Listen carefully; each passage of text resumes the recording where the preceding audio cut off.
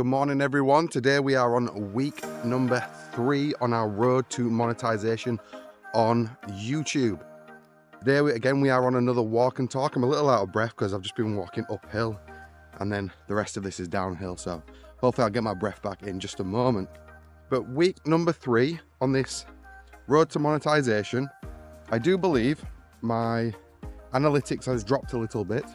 I don't know the true analytics right now, because again, I usually do this walk and talk about what I've been studying, about what I've been learning over the past week, and tell you how I'm trying to improve on YouTube to become monetized on YouTube. And later on, I will go home and look at the analytics. But I do look at the analytics as I go through the week itself, and I have a sneaky feeling that the momentum has dropped a little bit. But on the walk up here, I started it and I was feeling just a tiny little bit low about it, but then I still realized my last video at this moment has 71 views, but still 71 people in this world want to listen to what I've got to say. And that actually just really enlightened me to think that is still absolutely crazy to me in a good way. That is absolutely amazing. So when you do look at the numbers, you can get a bit happy or upset, but you really always need to put it into perspective. So I do need to remind myself sometimes to put it into perspective. So today on my walk and talk, again, in Huddersfield, West Yorkshire, I'm right at the end of the hill here, so I'll give you a little turn around, show you the background. Look at that again, it's beautiful. Very similar to before on the last week's video. Last week's video was just filmed a little bit over that way, so the view itself, the landscape is very, very similar. Again, I'm hoping today I do get seen by someone, because again, I need to keep testing myself on these walk and talks around people. And I'm going to try, if there is a person on this walk and talk, I'm going to try and be a bit louder and be a bit more filmy. Because last time I kind of froze in front of the people when they walked past. And I gave them a little hello, but I did kind of freeze when it came to filming. So I'm going to try and keep up the filming if I do see a person, but it's pretty quiet around here today, to be honest, so I'm not sure I will get to see another person around here, but we'll see how it goes. What have I been learning on YouTube this week? I'm going to give you the background because the sun's at this side, I get more sun on my face. What have I been learning this week on YouTube? I have been learning that I need to get into YouTube Shorts. YouTube Shorts seem to be a really good idea promoting your channel. They do not seem to get in the way of your long form content. So I started doing YouTube Shorts. At the same time, I did get a message from someone that someone gave me a comment at a perfect time, exactly when I needed it, to say, you have got this, you've got what it takes to get monetized on YouTube, and then advising me to get into YouTube Shorts, which was exactly at the time I was just getting into YouTube Shorts. So I have posted a few YouTube Shorts. At the moment, I have not put too much time and effort into YouTube Shorts.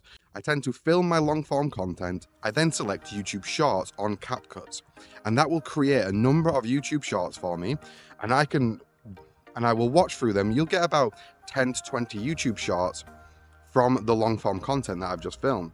So what I do then is I watch through all of the shorts, see which ones I think are the best, and then I pop about 2 or 3 on there, and I use them as adverts for the upcoming video that's about to be published. So I'm trying this out, we'll see how it goes. I initially noticed a positive response from the YouTube Shorts, as in I posted a few YouTube Shorts and I got a few new subscribers straight away. I was quite happy with that. So it is something I'm going to keep on with, and especially because the editing software itself makes the YouTube Shorts, and I don't really have to go too much out of my way to film another YouTube Short, which is not the content that I want to be publishing. I want to be publishing long form content. Also, another change that I've made this week is to download the VidIQ app. Now it's interesting, I find it very interesting, because one of the channels that I follow that is hugely inspirational for me on my journey to YouTube monetization is a channel called Silver and Solo.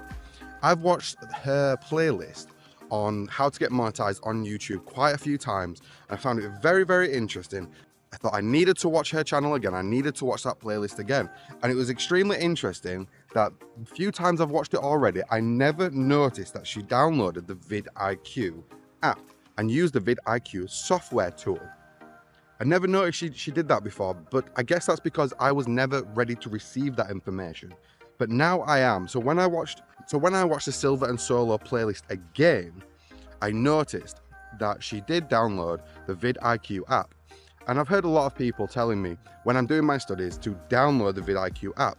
And a lot of the times I'm thinking, oh, okay, yeah, are you just trying to upsell me on something? I don't know, I'm not quite sure. Because the Silver and Solo channel is a channel that I trust and it inspires me, I decided to follow it and download the VidIQ app. I haven't had much chance to put it into practice.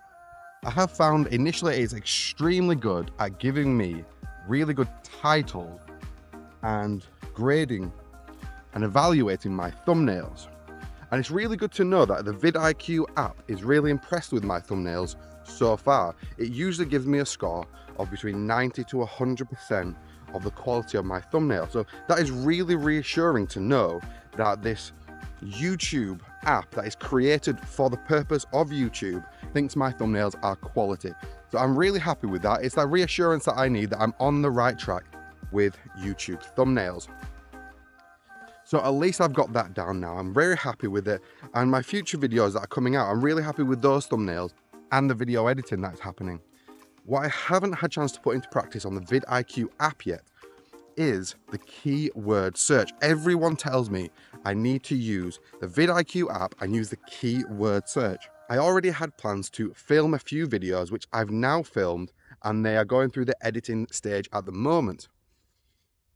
So now those videos are filmed, going forward, I will be using the VidIQ app to guide me on what kind of videos you want to see, using keyword searches that is linked to my niche on my channel around financial independence, retiring early, frugal living, living a rich and fulfilling life, around these topics. So I can put all these keywords in and the VidIQ will tell me what my competition is like on other videos on these topics. It will also tell me how many people are searching. So you do actually find there's a lot of people searching for a particular topic and there is not much competition. That is the goal I want. I want to be searching for a video that has low competition but high search. That a lot of people want to see it and not many people are publishing it. That seems to be the sweet spot. Now that's pretty hard to do because a lot of people do have the VidIQ app and it's going to tell them what type of footage they want to see. So looking at the VidIQ app, within my niche, I do believe that there is low competition when it comes to frugal living, which is definitely within my niche. It's definitely part of my lifestyle. Living frugally, I do believe it is an evolutionary trait in humans to live frugally. So I will be releasing a video on that soon. I'm actually going to film it straight after this. It's going to be a while before it comes out though. I imagine a couple of weeks before it actually comes out, because these walk and talks are time sensitive. I need to film them and publish them straight away. Because they're time sensitive, they're weekly updates, so I do not put as much editing in these weekly updates as I do my other videos. So I will be filming the frugal living video straight after this, but it might be a few weeks before it comes out. And that'll be my first walk and talk video that's not part of this weekly update. So that'll be interesting to have a walk and talk video where I have the opportunity to fully edit that video. That'll be nice. But that is my updates this week. That is what I have been studying. I have been using the VidIQ app. And it's quite daunting, the VidIQ app. At first, I really thought I was getting there. I'm getting to understand YouTube and really knowing what YouTube wants from me. And then I downloaded the VidIQ app and I started to get a smidge of imposter syndrome again at this point. But I just kept telling myself, no, it's fine. That happens all the time. But if I can wrap my head around this VidIQ app, I do think at that point, I'll be extremely comfortable with YouTube. And I'm sure from what I've heard that the VidIQ app is really going to accelerate and help me with my road to monetization, because it's going to accelerate and help me understand what the algorithm / audience wants to see on YouTube. So I'm really looking forward to getting practicing with the keywords. Everyone tells me use the keywords. I haven't studied them yet. That is my job this week, is to study those keyword searches, see what the audience, want to hear. We'll go back to the home office now and we're going to look at the analytics for this week I do think we're going to have a bit of a drop on momentum, but that's okay. In perspective, I still think the amount of people that watch my videos is unreal. I would never expect this many people to want to see my videos. So we're going to go back to the home office now and look at the analytics for week 3 on YouTube on our road to monetization. So look forward to it. I hope YouTube's going to be friendly to me this time. So let's go back to the home office.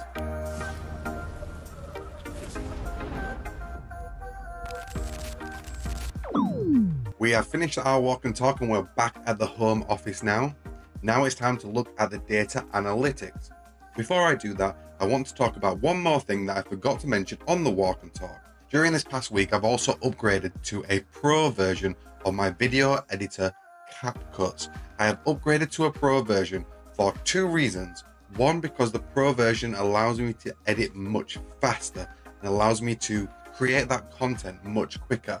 And the other reason is because the sound quality is much better on the pro version. I can put some filter over the sound to make the sound quality much better. It's very important to me that the sound for you, the viewers, the audience, is at the top quality. I want to make sure it hits your ear just right, because it really can be off-putting if you have a bad microphone and it'll give you a bad experience of this channel. So I have upgraded to the pro membership because of that. So hopefully you guys will see that improvement in future videos that are coming really soon. So let's now get into the data analytics. Over the past 7 days, we have an additional 5 new subscribers. This is less than the 14 new subscribers from last week. And I've also lost a couple of subscribers over the last couple of days. I'm not sure why that is. There could be a few reasons. I did try a different microphone, which was terrible. It seemed terrible actually. So that could be one of the reasons why I dropped a couple of subscribers, but still we are up 5 new subscribers, which is a win in my book. It's going in the right direction. Total amount of views for the last 7 days is 1.2 thousand views. Now that is huge. I do think that's heavily distorted by the YouTube shorts that I mentioned that I've started to create. You often find that you get a lot more views from YouTube shorts as these are much smaller videos. So I do think this is distorted on previous weeks. The biggest increase that I'm super happy with is the total watch time hours over the past 7 days, and we're now at 24.6 watch time hours. Increase in watch time hours is telling me that the size of the library that we have of videos plays a big impact on the watch time hours. I suppose it's pretty much common sense. The more videos that you have on your channel, the more likely people are going to be watching the different videos at different times and more people watching those videos. So there's definitely been a huge increase on watch hours over the past 7 days compared to the previous first week and second week updates. So far, everything is moving in the right direction. I'm very happy with this so far. Still plus on subscribers, huge increase on views and watch time. Very happy with the stats this week. We've increased our subscribers, we've increased our views, and we've increased the watch time hours, which is all helping in our goal to monetization on YouTube. If you are liking this type of content, please do not forget to like and hit the notification bell. If you are liking this type of content and want to see my journey on my road to monetization, then click on this playlist and watch the very first video that I ever published on my road to monetization. Maybe it can help you on your journey to monetization on YouTube if that's something that interests you.